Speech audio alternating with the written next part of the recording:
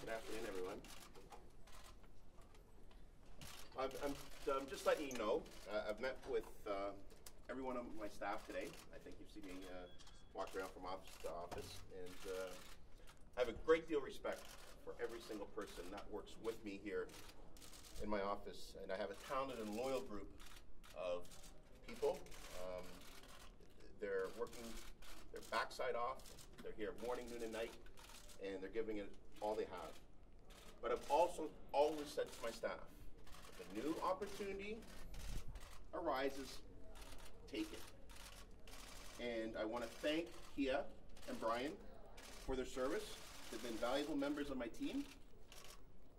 I wish them all the best in any future endeavors. I emphasize, and I'll assure you, that the work is being done, phone calls are being returned, emails are being responded to. I was elected to keep taxes low and to reduce the size and cost of government, and that's exactly what I'm doing every single day. I've been interviewing candidates all week, and I look forward to hiring new staff as soon as possible. Thank you very much. Have you done any illegal drugs since you've been mayor? Anything else? Have you tried to obtain the video, sir? Anything else? Do you know where the video is? He says he believes there's a tape. Are you upset that the deputy mayor says he believes there's a tape? Does that upset you?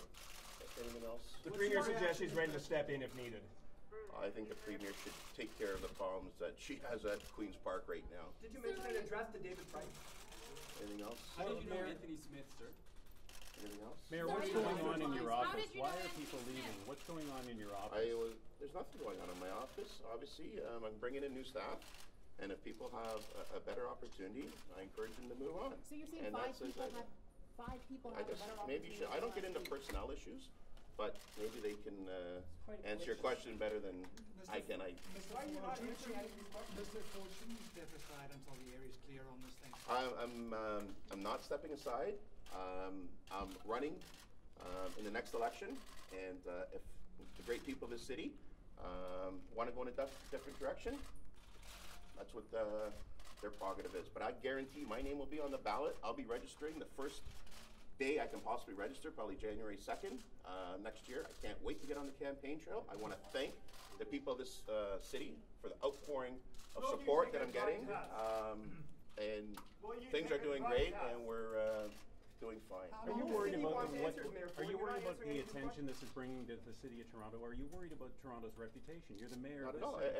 Everything's going fine. I'm keeping taxes low. I've saved $1 billion. We're getting things done. You look at what we did at the executive committee. We're going on the right path, getting council reduced down to 25. We've saved $65 million in the services that we're merging together.